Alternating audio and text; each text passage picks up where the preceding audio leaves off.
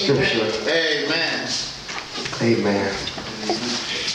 It says, I have been young and now I'm old, yet have I not seen the righteous forsaken, nor his seed begging bread. Yes. Amen. Amen. So this was David talking.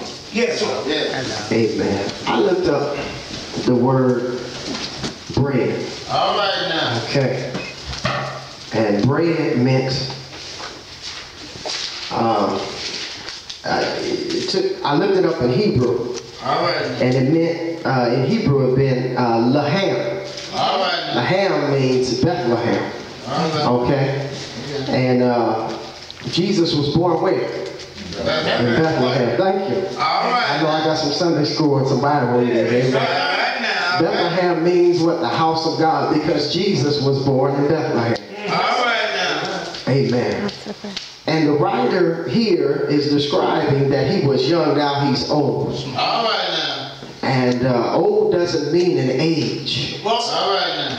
Old is maturity. All right now. Because you have a lot of people in the church who are old, Praise God. been in church for years, but they haven't learned anything. Because they're still on milk. I know I can't get no help. We have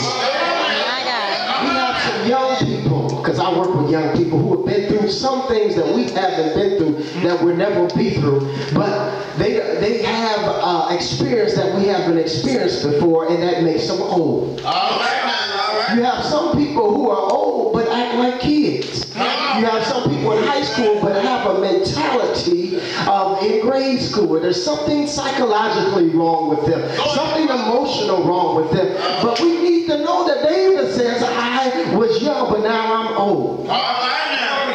Come on now. Teach. All right now. I'm going to teach a little bit. Is that all right? As long as you word. Amen. Hallelujah. Praise God. Amen. Amen. Amen. So I looked up bread, and I went to Exodus. Amen. If you flip your Bible to Exodus, I'm doing a little turner. It says, and thou shalt set up upon the table showbread before me always. Yeah. Yes. Showbread. Yeah. Showbread. Showbread in the Old Testament was bread that was new. Okay? How many people like new bread? Come on. You go to the store and you look at the date. Yes. And you try to find the bread with the longest date that it has on it, so what? So it won't expire. And then if you are a child of God and you don't have a lot of money, you may go to some of these nickel and dime stores that have bread, and you make sure there ain't no mold on it, but the bread is close to the date. But all you know is you need some bread in the house. Hallelujah. So turn to your neighbor. Oh, I forgot to give y'all my topic. My topic is never again.